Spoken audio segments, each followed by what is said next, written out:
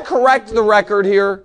Not only has Nick Wright, I will go third person for a moment, not been a Nikola Jokic hater. I have been the only person correct on him. 2 years ago, I was called a hater because I said he would be second on my MVP ballot to Chris Paul, who then swept his ass out of the playoffs. Last year, I was called a hater because I said, there's two guys in the Western Conference carrying mediocre rosters, Jokic and Luka. And everyone said, oh, Nick, you're showing nepotism, parental bias. And I said, no, Luka's better.